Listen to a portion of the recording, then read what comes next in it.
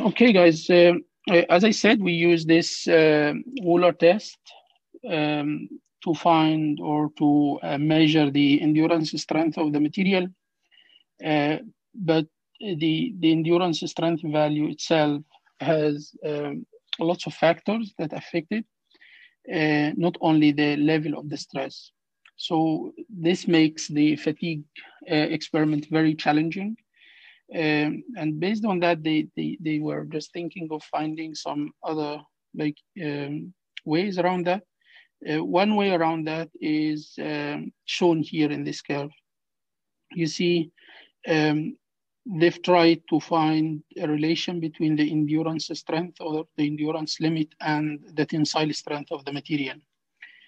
Um, for example, if you look at the steel in this range, you have here tensile strength of the material, and here you have the ratio is endurance strength SE over the ultimate strength. So for steels, a specific range of tensile strength, so this ratio is equal to 0.5. So it just means that uh, SE, or the endurance limit, is equal to 0.5 multiplied by the ultimate tensile strength. So what's easy about that is the ultimate tensile strength can be found using the simple tensile test that we do.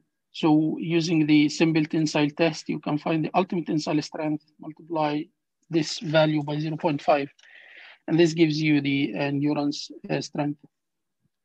So for the titanium, it is a little bit higher than 0.6.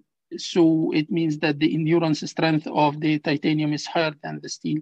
That's why they use it in aerospace applications or engineering, given that the endurance strength is high and it is of lightweight as well. So for cast iron, it's around 0.4. So SE is equal to 0.4 is ultimate. This is for cast iron. But for aluminum, you see the curve.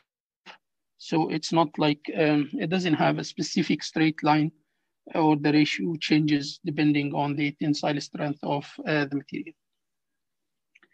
So this is what I said for steel, within a specific range of ultimate tensile strength, the endurance limit is equal to 0.5 multiplied by the ultimate tensile strength of the material. For cast iron, it is 0.4. For titanium, it is a little bit higher than 0.6. But as we said earlier, if you don't have the data available based on the real or lab experiment for the endurance limit, so you can use these equations. You can use this equation for steel within the specific range of ultimate tensile strength if the material that you are using has is ultimate lower than or equal to 1200 megapascal. And this equation can be used for cast iron.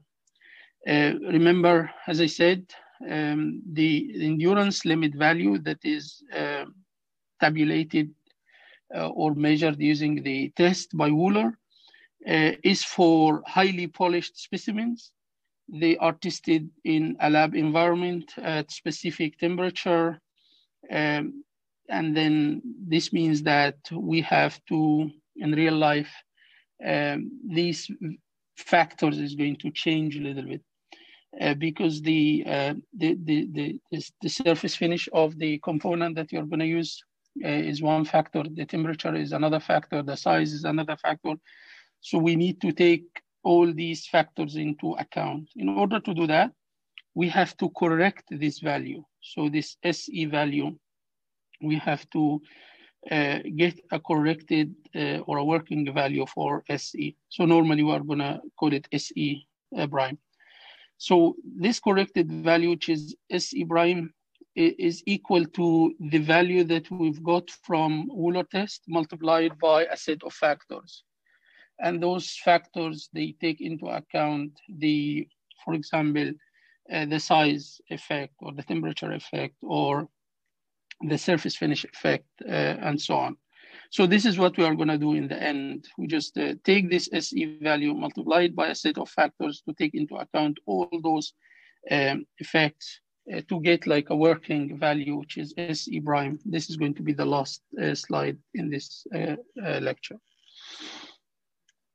We need to think about the stress concentrations as well, because as I said earlier, some like cracks in the material, some defects in the material. If you have those sharp edges or sharp corners, sorry, or a change in the dimensions.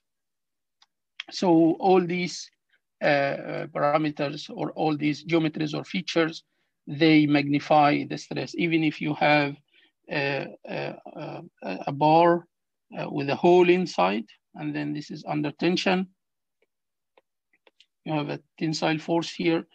You see, if you draw the distribution of the stresses here at this point, far away from the hole, so the stress here is uniform. It is the force divided by the area, okay? But if you just study the stress distribution around this hole, you will find that here the stress is high, and here the stress is as normal. So this line here and this line are the same, but the stresses around the hole are quite high. So, and they found that for this particular case, the stresses around the hole is equal to 3 times the stresses or the nominal stresses here. So if this is the nominal stress, sigma 0, and around the hole, if we have sigma max here, so sigma max, which is the maximum stress around the hole, divided by the nominal stress, is equal to around 3. Okay. So the stress concentration means that it magnifies the stresses that we have. And if the stresses are magnified, this means that cracks can start from here. So local permanent deformation can start from here, or plastic deformation, and then cracks starts from here to propagate, and then eventually to fracture the component. Okay. So we cannot just design any component in engineering without introducing those kind of stress risers. For example, the oil lubrication hole in a crankshaft, the key ways that we use to couple the gear, for example, or the pulley to the shaft, and so on, or any changes, the changes in the diameters of the shaft, or the diameter of the shaft, that we use to axially locate, for example, the something like the bearing. So in order to locate the bearing at this point here, so we have to have this shoulder. And having a shoulder means that one way of that to have a shoulder, but having a shoulder means that we change the cross-sectional area. And when you have this change in sections, so you have the corners, and eventually you have a stress risers here. So you are just increasing or magnifying the stresses here. Right. So we have to take this into account as well, because you have stress concentration locations and you have fluctuating stresses.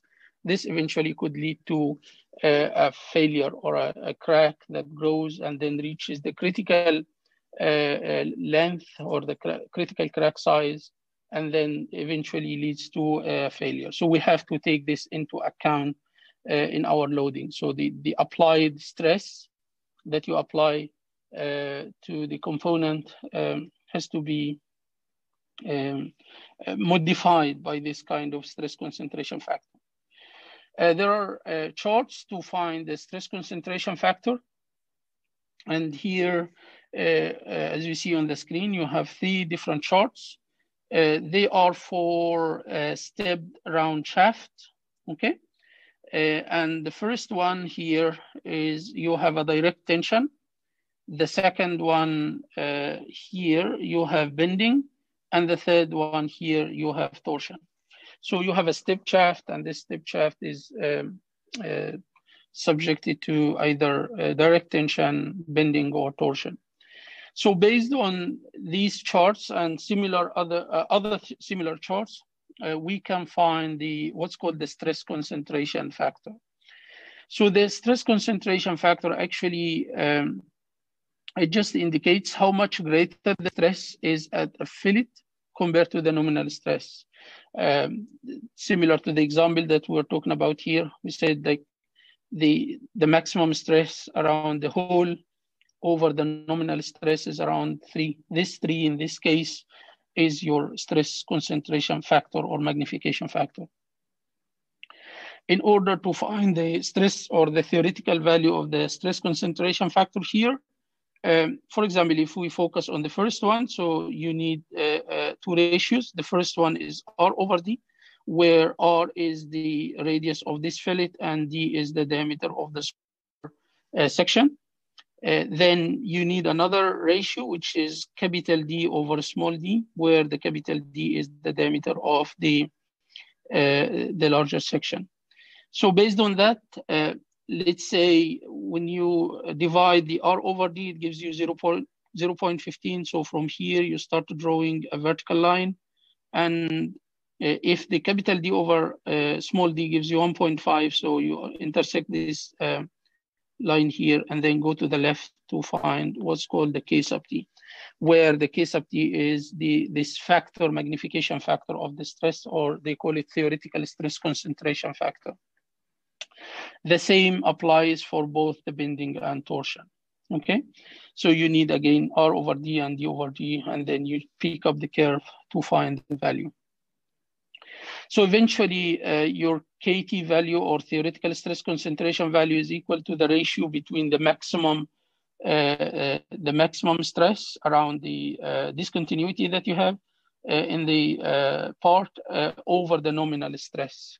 So you have a maximum stress here and a nominal stress. And by the way, the nominal stress is calculated based on the smaller section. So for example, here, when you calculate the nominal stress, it is if this is a shaft, so the cross-sectional area of the smaller part here is pi over 4d to the power 2.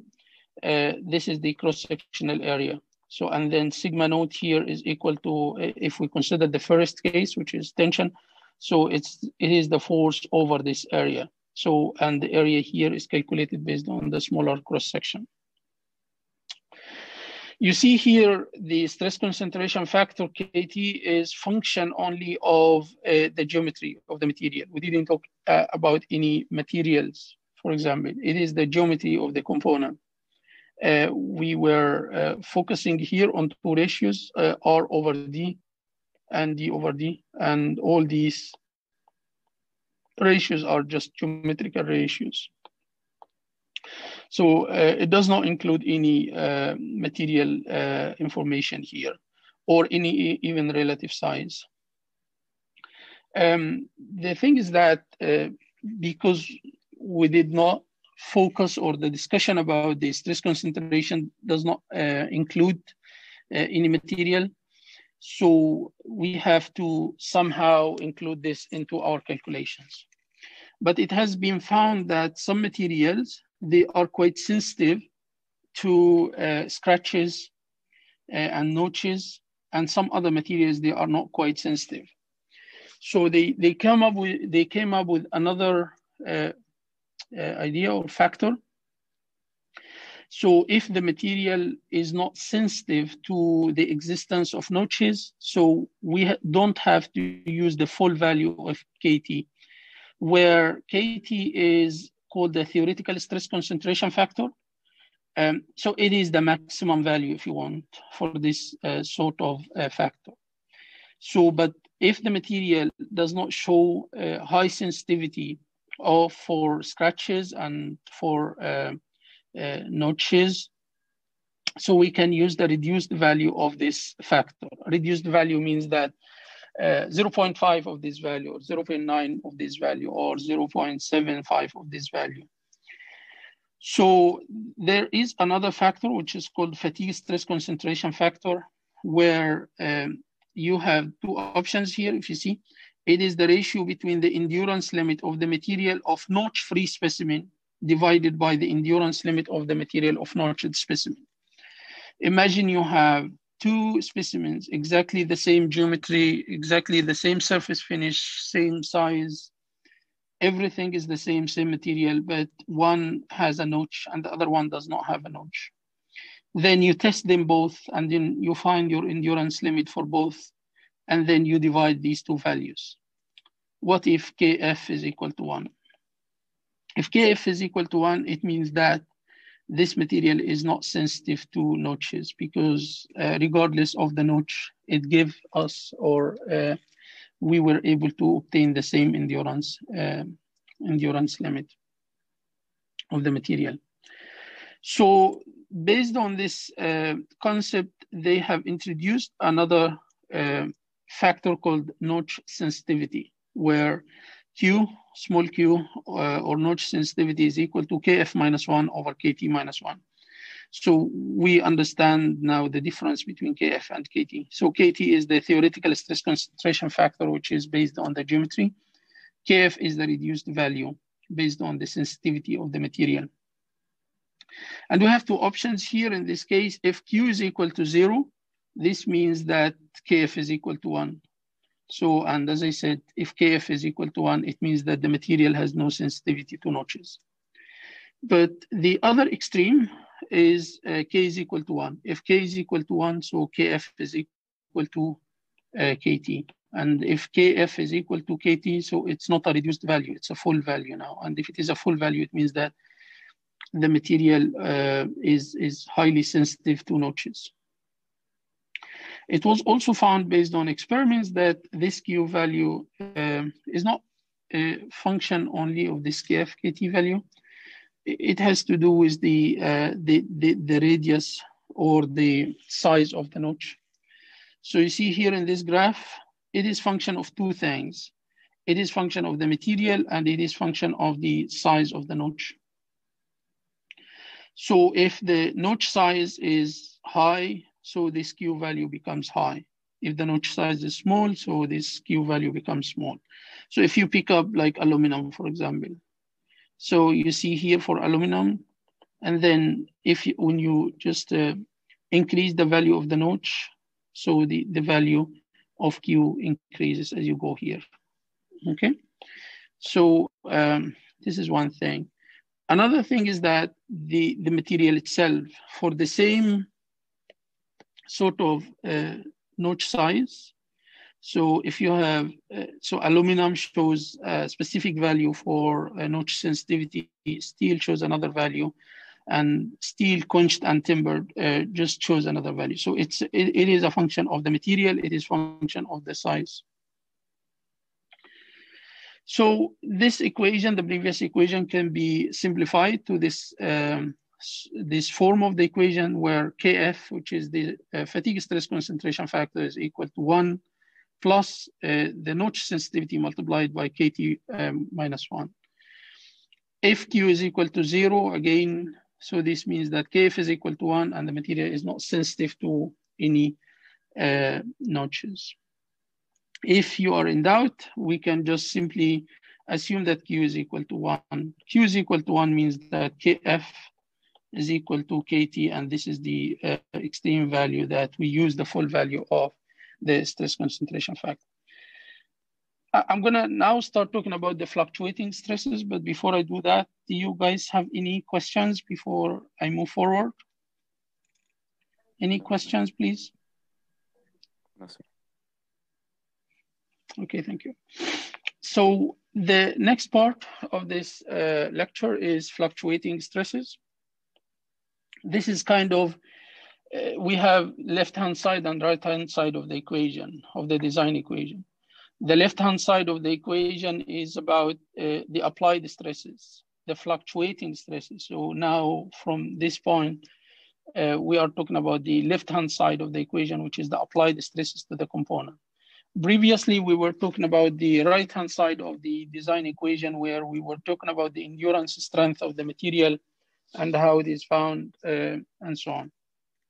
Though the notch sensitivity and the stress concentration has to do with the left-hand side of the equation, because this is the magnification of the applied stresses, okay?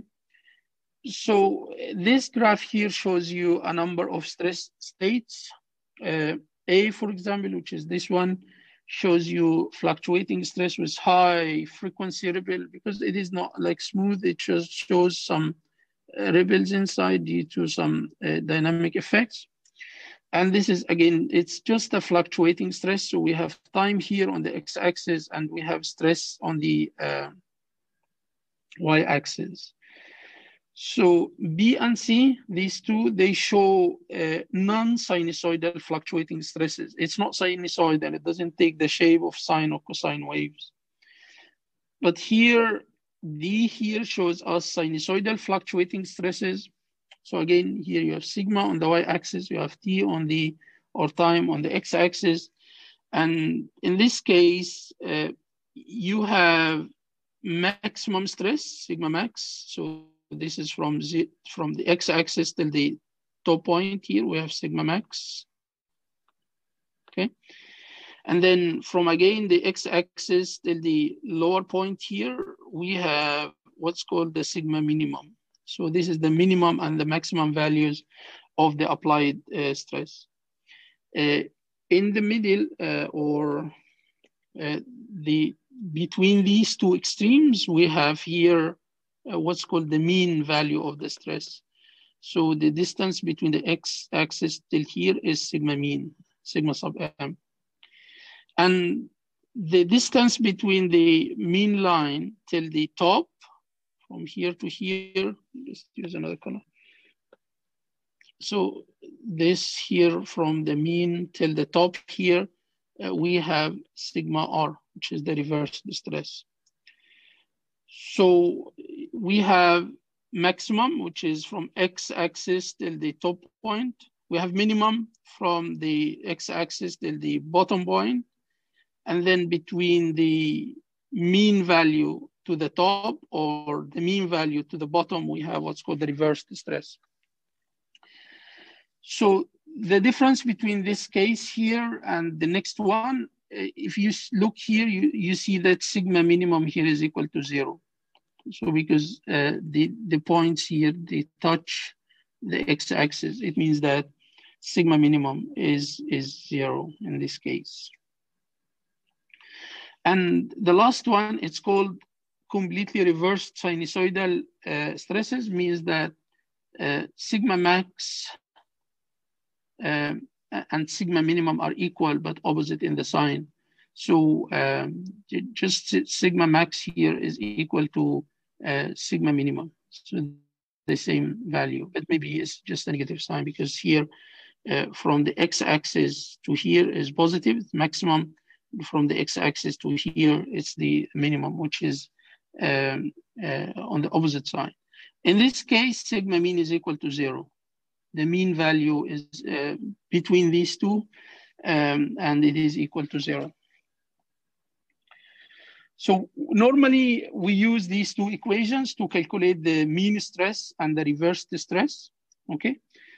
So again, the mean stress is the distance from the x-axis, like here, sigma mean, from the x-axis to the somewhere between these maximum and minimum. And the reverse is between the mean to the maximum or the mean to the minimum. Mathematically, you can use these two equations to calculate the mean and the reverse stresses. So first, you need to identify the maximum and the minimum stresses based on your application, and then you calculate both the mean stress and the reverse stress. So sigma mean is sigma maximum plus sigma minimum over 2. This is how you calculate the mean stress. And sigma reversed is sigma maximum minus sigma minimum over 2. So one, you add them together, and the other one, you subtract them. So in this case, we can just think of this as you have a component, and then you apply a steady mean stress. So the mean stress itself is like this. It's just a line. This is the time, this is sigma. So in this case, you have a mean stress. So it is between here to here, you have sigma mean, right? So you have a steady mean stress applied to your component, and superimposed on that, you have this reversed or fluctuating stress, as if you are applying two stresses on your component. So the distance between here to here is sigma r. Okay.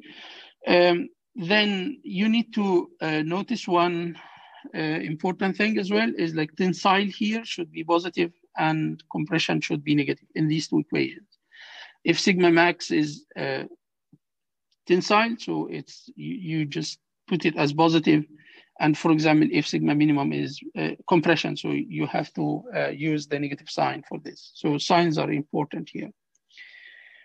So here for these two, we can just think of this sigma as either direct stress like tension or compression, or we can think of this as bending. But the same applies for torsional shear stresses as well. So if you have fluctuating torque, and this torque develops shear stresses, so you can calculate the mean and the reversed shear stresses based on the same equation. We just use tau max, tau mini instead of sigma max and sigma mini. So the question now is that we know that we can do something like this. We superimpose, you just have a steady load, steady mean stress, and then superimpose on this steady or mean stress, you superimpose the fluctuating or the reversed stress. But this question is quite important. It says, how does the magnitude of the mean and reversed stresses affect the life of the component? Because now we are talking about sigma mean and reversed stress. So based on this, sigma mean can change. It can become like positive or negative or even zero, right? So it can go above the x-axis, below the x-axis. It can become coincide with the x-axis. So sigma mean could have like positive values, negative values, zero values. It could be positive but small value, or positive but large value. So we have different values for sigma r. The same for sigma, we have different values for sigma m, or the mean. The same for sigma r, or reversed. These fluctuations could be small or large. So we can have something like this. Could be like small magnitude, or it can be something like just goes something like that. So it means that we have to understand how changing these both sigma mean and sigma r, how they change, or the changes in sigma mean and sigma r, how they change or affect the life of a component. So this was done by experiments, of course. They keep like changing the value for sigma m from positive to negative to zero. And then they kept changing the values for sigma r for different values as well. And then eventually they found this kind of graph, where you have here on the right-hand side, you have the tensile, and on the left-hand side, you have the compression. So the x-axis here is sigma mean, and the vertical axis is sigma r. So you have the reversed stress on the y-axis, and you have the mean stress on the x-axis. Then if you, here it is like normalized values. So if you here divide this mean value, because the maximum kind of steady state stress value is going to be its ultimate. So if you divide this mean value by its ultimate, and if you divide this sigma r value by the endurance strength, because this is the maximum that you can go for fluctuating stress or reversed stress. So you can have this kind of, here the maximum is 1, and here the maximum is 1. So 1 means that sigma m is equal to its ultimate. So you apply sigma mean on the component, which is equal to the ultimate tensile strength of the material. And here you apply the reversed stress, which is equal to the endurance strength of the material. And anything in between, you can just start reducing the value for sigma r. And then from this value, you start reducing the value of sigma mean. And then in between, based on the combination of these two values, they've started like testing the specimens. So here we have the same geometry, the same material, but the level of the stresses were changing. So if these points here, they show the test values. So for example, if we pick this point, it means that sigma r was here with this value, and or sigma r over sigma e was here, having this value, and sigma mean over S ultimate is having this value. When you apply on the component, this sigma m and sigma r, so the material fails at this point, and so on. So they've started developing some sort of models for these, right? You see here, the greatest reversed stress is the endurance strength. That's why it is here sigma r over SE. And the ultimate tensile strength is the maximum for sigma mean. So we have sigma mean here over S ultimate. Okay. So based on that, any point on or above this line here is denoted as just failure. So if it is above the point, sorry, just above, if it is above the point, above the line, so it is failure. So here is, we consider this as failure. Any point on or below the line is considered safe. So in order to have a safe design, your sigma mean and sigma r should be somewhere here in this area. Okay, so but if the point lies on the, let me just rephrase this. So what we see here is called the failure envelope. Any point that lies on the line or below the line is safe, and any point that lies above the line is failure. Okay, so on the line is safe as well. Sorry, I said this wrong, I think. So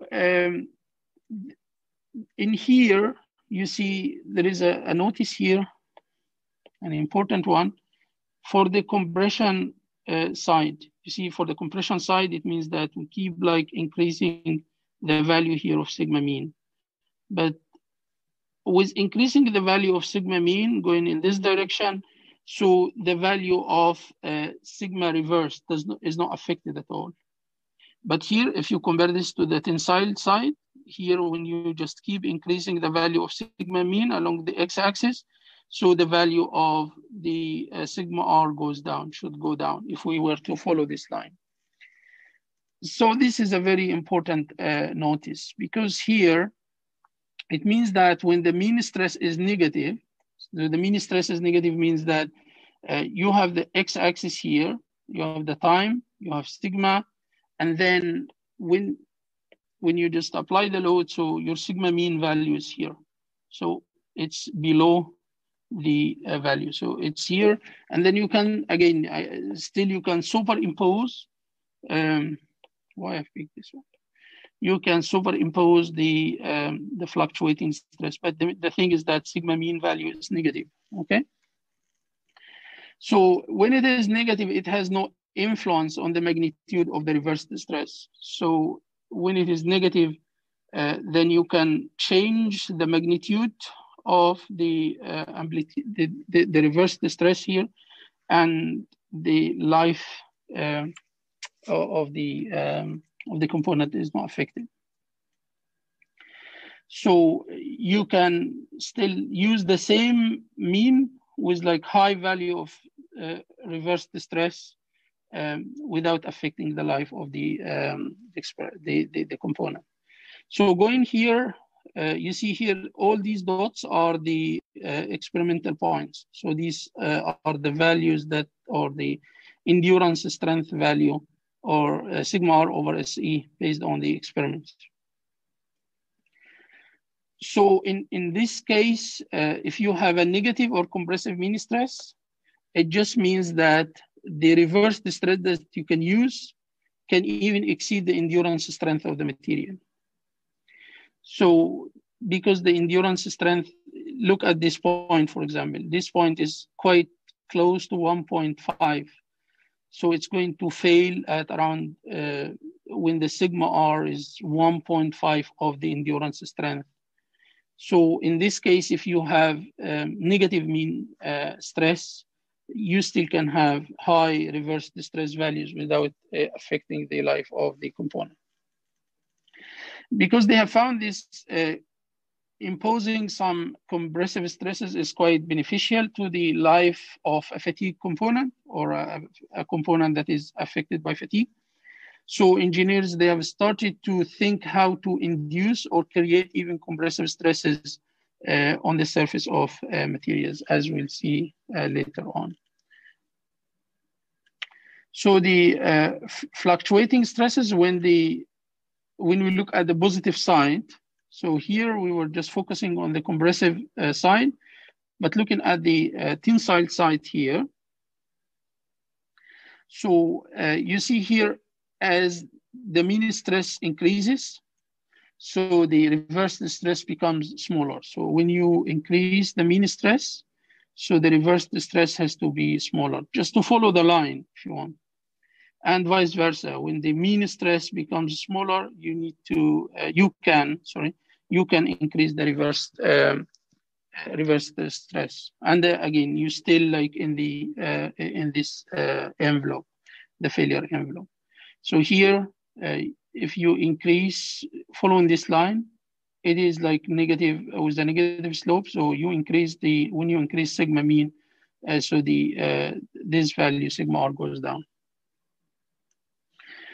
So there are some kind of criteria or theories here for describing the positive side or the tensile side of this curve. I'm sure that you've seen this before, but if you have on the y-axis here, you have the reverse distress, and on the x-axis, you have the mean stress.